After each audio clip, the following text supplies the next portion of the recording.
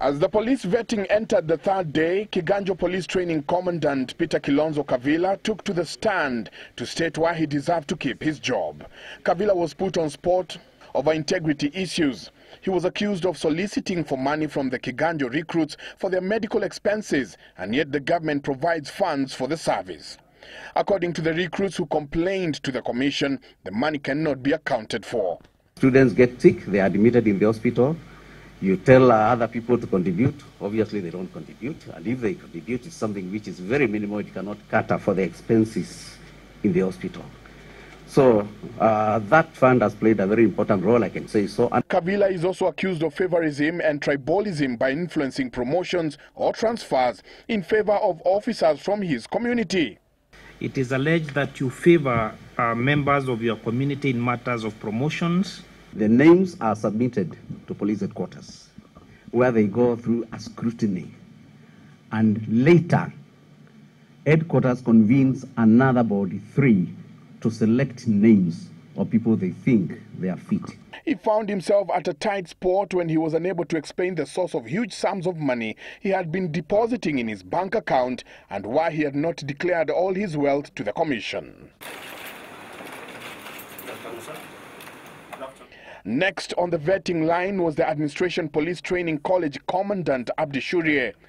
Dressed in his ceremonial attire, he was asked to explain some of the medals on his chest.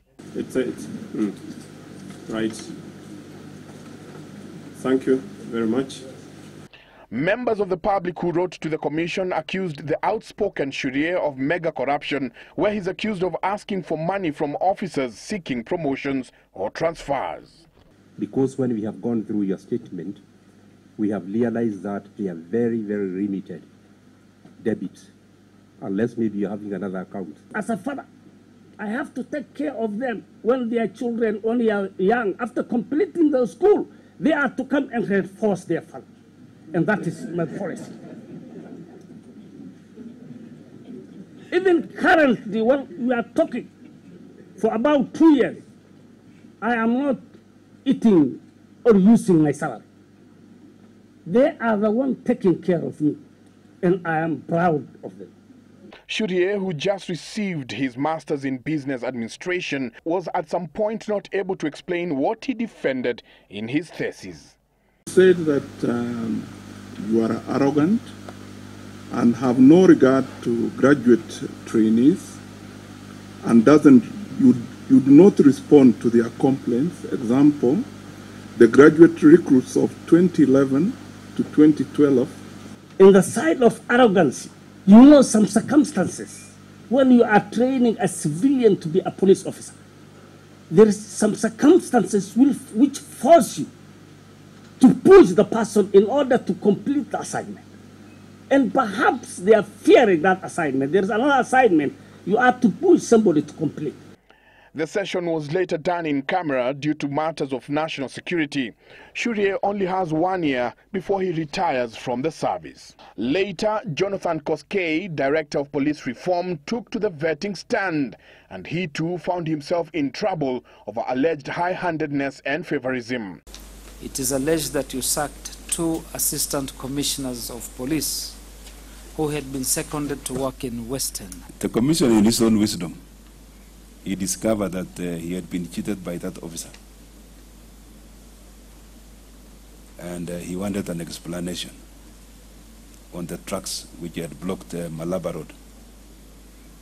The officer was given an opportunity to explain. I forwarded this explanation to the commissioner. The commissioner, again on his own, decided to address him with a show cause letter. According to the commission, his bank statements did not tally with his salary, income, and was taken to task to explain his source of extra income. We received from you the bank statement. Some of the monies I get into income once I clear the loans. So right now I'm servicing the loan, particularly the overdraft. And even as the Kavuludi-led commission endeavors to change the police service, one of the biggest headaches of the commission is succession planning, where the current very dedicated officers are set to retire within a year or 2. These are the last 7 senior deputy commissioners of police to be vetted, and their fate will be known before the end of the year. The next phase will be done next year when 27 assistant commissioners of police will be vetted. And by the time Kavuludi-led commission ends the process, over 80,000 officers will have been vetted. Michael Njenga, Citizen TV, Nairobi.